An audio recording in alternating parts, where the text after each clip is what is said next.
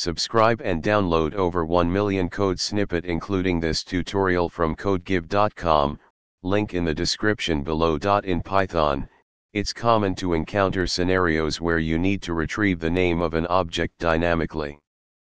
However, Python does not provide a built-in function to directly obtain the name of a variable or object.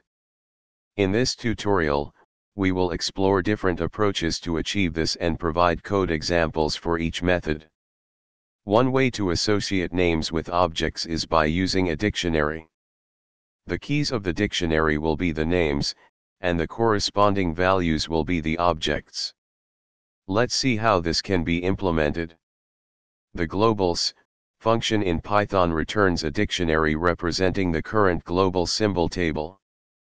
By iterating through this dictionary, we can find the name associated with a specific object.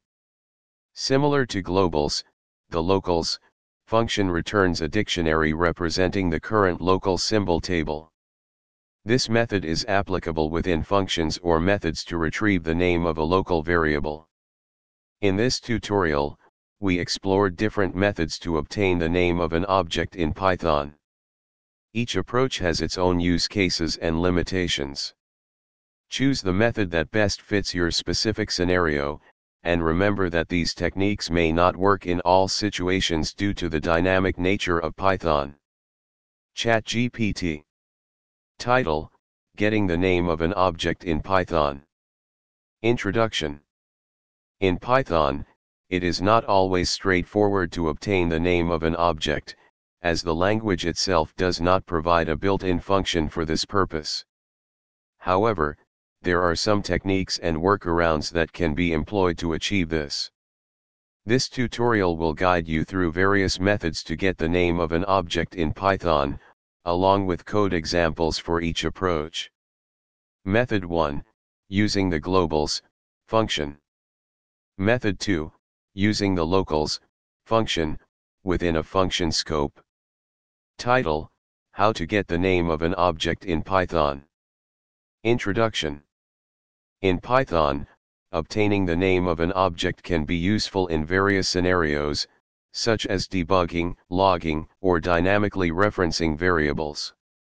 While Python itself does not provide a built-in function to directly retrieve the name of an object, there are creative ways to achieve this.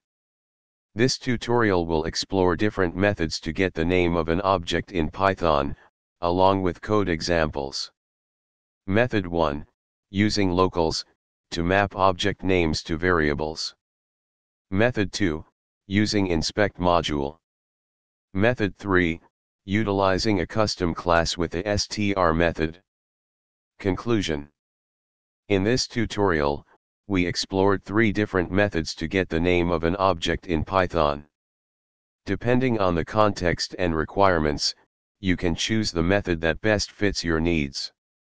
Whether using the locals function, the inspect module, or a custom class, these techniques provide flexibility when dealing with object names in Python. ChatGPT.